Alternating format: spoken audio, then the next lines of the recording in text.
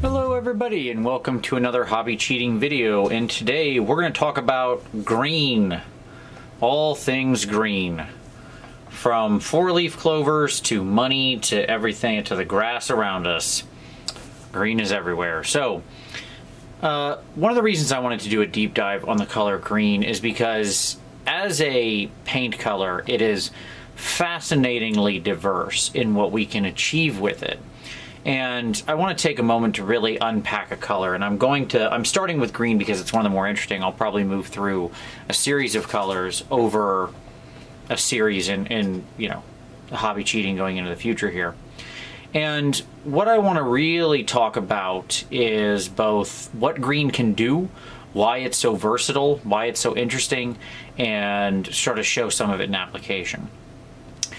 So green obviously is, you know, one of our, is a color, it is a hue, it exists on the color wheel. Obviously we get it by mixing yellow and blue. And that unique position as a color that comes from yellow and blue actually gives it some very special properties when it comes to the pigments that are normally used to create tones like this, and just what yellow and blue allow when those colors are translated to paint in the sort of real world. Okay? So let me see if I can unpack this for everybody. Let's take a color like orange as a, you know, so comparative secondary color, right? Made up of red and yellow, so it's got half the same thing in it. So when we look at a color like orange, we know we can make orange more red. Okay, fine, then we get, but red becomes quite dominant. We know we can add yellow. When we add white, it becomes kind of flesh tone. We recognize it as something completely different. You know, it becomes Caucasian flesh tone.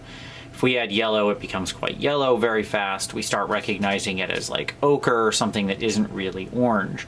The band of color that we actually as sort of humans tend to recognize as orange is rather limited. You can do things like add browns and stuff like that, and that's probably one of the most common things we encounter in nature, because we encounter rust and oxidation and weather on iron and steel, which gives us a bunch of different orange browns. So, but there's not that many other weird colors I can sort of throw in here to get differing and interesting effects.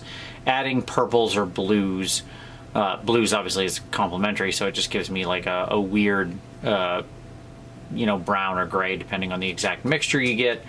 And purples and greens don't really do much of anything of value when added to orange in most cases. There are some exceptions, but in most cases. Green, on the other hand, is fascinating because yellow and blue are both, when put into paint, very translucent colors in their main application. They're also very versatile colors themselves, in that blue has this very wide spectrum of colors that it can represent. Yellow has this very high brightness, and so those two things mean that when they are both put together into a single color, we get a lot of versatility. In addition, we encounter green in a lot of different formats every day. So whether it is all the things I mentioned, whether it's the dollar bills, if you're here in the US, where all our money is green, you pull out of your pocket, or the grass in your front yard, or the leaves on the trees when they're fresh, or the stems of flowers, and on and on and on, you know, the leafy vegetables you eat and all that kind of stuff. And all of those things have this huge variance of green, and yet we still recognize them all as green. We just, our brain, for whatever reason, still classifies them as green. I don't know if there's like some kind of scientific explanation for that, I just know it's the case. And I'll make it very real for you. Let's start with the simplest stuff. Let's add more of the components to this, right? When we add more yellow, we get colors that look like this, right? We get this sort of escorpina green, this kind of situation. So this thing probably looks yellow when put next to here, but if I put it next to a different color, right, I can change the way that we perceive this. But we get this color, and we still recognize all of these as greens, this sort of escorpina color. Very popular. It ends up being the color of... We have a lot of sort of preconceived notions when it comes to this stuff, too. Warpstone often ends up this color because there's a reason for that. It's not accidental. It's not just history. It's that these colors together, this sort of yellow and green, evoke these feelings of radiation, plutonium, you know, just that kind of thing. There's a reason why they chose, you know, the color to be sort of the Hulk and stuff like that, and everything else that's related to radiation, even though, you know, gamma radiation and those kinds of things are invisible and kill you. They're quite deadly, but they're not actually little green rays that broadcast out of something that's radioactive. And yet, nonetheless, if I paint something that's supposed to be toxic or sick or radioactive or plaguey in these tones, it will feel right and comfortable. Whereas, if I were to paint them in the other side of it, let's say we added something like some blue-green, right? So this is jade here, which is a more traditional blue-green. If you go too far, you end up in like turquoise or something like that, where it goes completely blue. But you can soften that a little bit and end up somewhere like that, which is technically blue-green, as it says right there. If I were to paint, you know, this has about the same amount of blue as these have yellow to some degree or another. And yet, if I were to paint something that's warpstone in this jade color, it wouldn't feel right, because again, when we think blue-green, or this sort of verdigris, right, which is just blue added along with white to tint it up, or gray or something like that, this doesn't have the same sort of emotional resonance to it, right? Jade feels more, and this sort of verdigris feels more artificial, much more, I want to say plastic, but that's not really the right word. But the point is that it doesn't feel like something that occurs as naturally. Right? It lacks those natural tones. At the same time, we can go into a lot of different other places. When we add things like black or deep browns, then we get these sort of camo greens, these infantry, army patterns we're all very familiar with. Here I've got gunship green and ancient oak and camo green. You know, a couple of them even have warlike names, because we often see these being these darker green tones, right, that are desaturated and have the life sapped out of them, and yet are still very much something that occurs in nature. In fact, they feel more earthy because of the introduction of these brown tones, these black tones, stuff like that. We can also add, as I said, add white or gray or even flesh tones. And I want to sort of experiment with that today, because I think when a lot of people take their green, whatever it happens to be, and you can see, like, this is, I don't know, a quarter of the different colors of green I had. I just started grabbing random greens. When you take any of these and start mixing them together, how we perceive it changes a lot. So here on my palette, I have a fairly neutral tone green. It looks a little brighter in the light, but in reality it's a fairly neutral tone green. And then I have brown, black, ochre, light blue, gray, and white. And over here we have a little Skaven fellow. And what's wonderful about the color green, and what I hope, what I want to get people thinking about, is when you apply green to something, to a miniature, I want you to think more about what you're really doing there. What you're really trying to communicate with the paint. Because if we bring in brown, right, maybe a touch of black, what I get is something that looks like that camo. That nice, deep, dark green color, right? And that can be a really wonderful color for something like his robes, which we want to feel muted and desaturated and largely dirty, earthy, right? This guy is a rat. He spends most of his life down in the dirt, in the dust, in the ground, right? Doing these sorts of activities. And so I don't want him to be, if I sort of threw some blue-green at him, it would feel very strange. He would feel too clean, right? Too much like he was wearing something artificial. At the same time, when I move up then into a highlight color with that green, I can make a choice. If I take my green and bring in my yellow ochre, maybe a touch of that white, just a touch to brighten it up, what I get is something that looks more like that warpstone color, right? Whereas, if I take that green and I bring in some of that sky blue, I get something that looks a lot more artificial, but again, we still recognize as green, okay? How about I take some of that green, you see where this is going? And we'll bring in some of that gray. Now I get the color of like mint gum. Let's move my painting light here a little. Sorry. There we go. I don't want that reflection directly in there, right? This looks more like a stick of double mint. Now, if I take that darker color that I've applied there, and I put some double mint highlights over the top, double the pleasure, double the fun, Clan Skyrats, double the fun. I don't know, whatever, something, right? That's not even close to what that song was. The point is that it's going to feel very strange. Like when I look at this guy now, he has this very unusual look, right? Like, why is this so bright? Not just because my layers are very pronounced, that doesn't matter, right? It just doesn't feel like the right highlight color for him. Whereas if we take that yellow-green, which yellow is a perfectly valid highlight,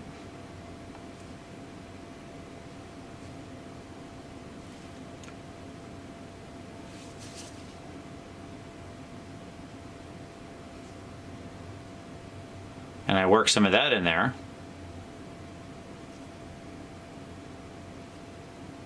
right? And then let's go back to my darker color there. We'll kind of smooth out some of those edges, wet blend some of that paint together.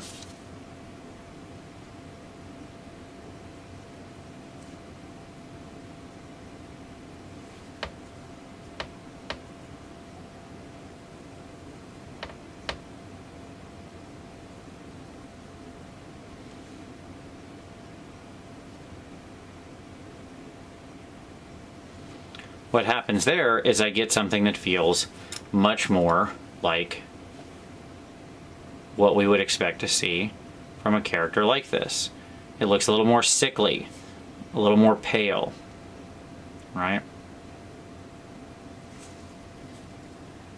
Still bright.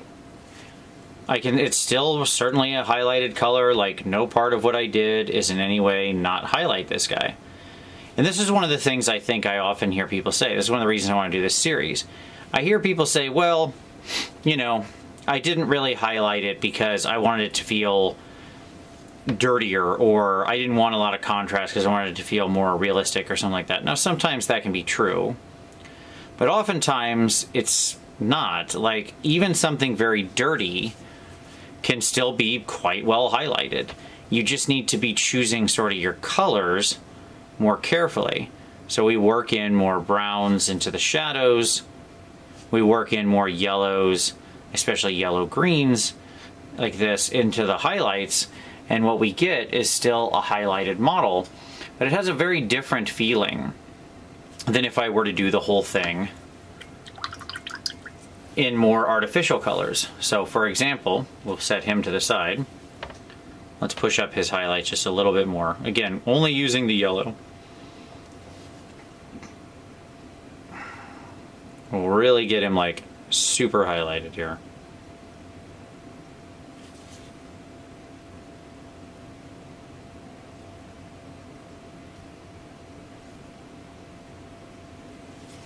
Okay, all right.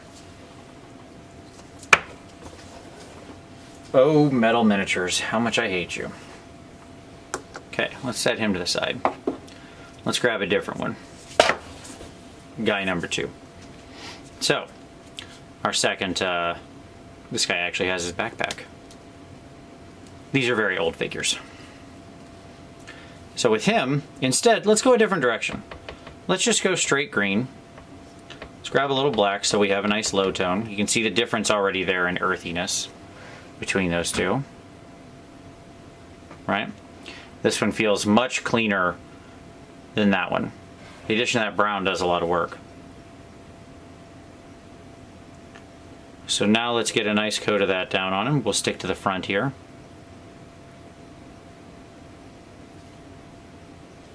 Again, all I did was add black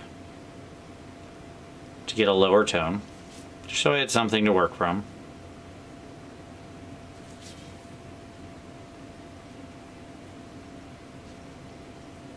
Quickly just knocking that base coat on there. Hyper double speed.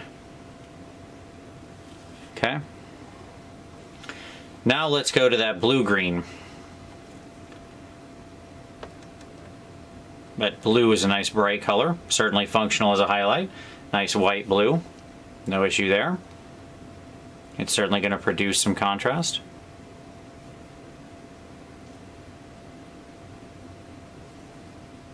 So let's hit the same exact highlights as we hit before.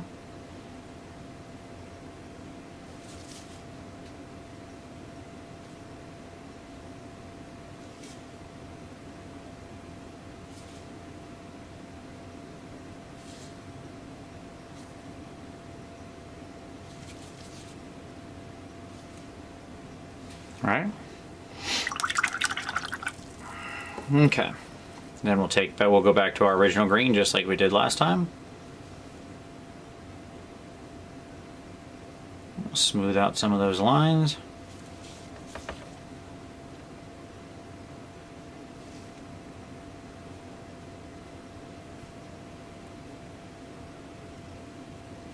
And let's grab a little more of that just pure black like we did with the brown. And let's really lay some of those shadows in there.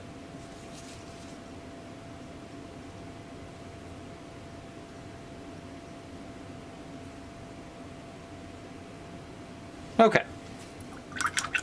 So now we got that guy. Now, let's take a look at them right next to each other. One of which is in our green-brown, and one of which is in our green-blue. Now, those both had the same exact green color. This is the only green I have on the palette, right? I have one color green. And yet, look at how different those two miniatures feel, right? When you look at these two, sorry, I didn't like how that was quite stark there. I didn't want it to draw inappropriate attention. Okay. When you look at these two, and you think about our yellow-brown green guy here, as opposed to our blue-black green guy here, like, both have about the same level of contrast. Both have the same level of sort of color showing and you know, highlights placed and stuff like that. The difference being that this one has a completely different ambiance to it. Its tone is so much more sickly and so much more dirty, right? And that's because of the colors that we used. How we decided to deploy the green. So, that's kind of what I wanted to cover today. Again, I thought this would be interesting to do as a series, so I'm starting here. It's sort of a deep dive on some color theory, emotion, ambiance, that kind of stuff. The idea is that even when we're working from our basic colors, there's a lot of variability we have in how we apply them. And thinking more carefully about the tones we use as both our shadows and our highlights can completely alter the nature of how the miniature looks, regardless of what the base color is, right? So you can say, well, these are both painted green. What color are you painting your guys? I'm painting them green. But look at how different it would feel depending on how you decided to, what green you decided to deploy, right? So there you go. If you like this, hey, give me a shout down below. I'm very keen to hear your feedback on whether or not you think this is a valuable series to sort of go down. It's something I think about a lot when I'm painting miniatures, of sort of what to use as highlight colors and shadow colors with the kind of 6 main tones of the color wheel, if you will, if we want to think of the traditional color wheel. And I I hope it will be useful. If it is, give it a like, give me a comment down below if you'd like to see me explore more colors in this way and kind of talk more about this kind of color theory, because I think it can be quite useful in making your army both to give you some ideas for painting combinations, but also in helping you to get your army feel the way you want it to feel. Okay? So, if it is, give a shout. And if it's not, say that too. That's okay. If you don't feel that this is as valuable, feel free to go ahead and leave that comment. That is often just as good of a read as to where I need to go in the future. But for right now, I hope you enjoyed that little deep dive into the color green. I'm going to keep painting up my little dudes here, and you know, they'll be ready to throw horrible, debilitating gas bombs at all the enemies of the Verminous Horde. But like I said, if you like this, give it a like, subscribe for additional hobby cheating. We have new tutorials here every Saturday. Share these if you like. If you have suggestions for future videos, please feel free to leave those down in the comments. But as always, I do very much appreciate you watching this one, and we'll see you next time.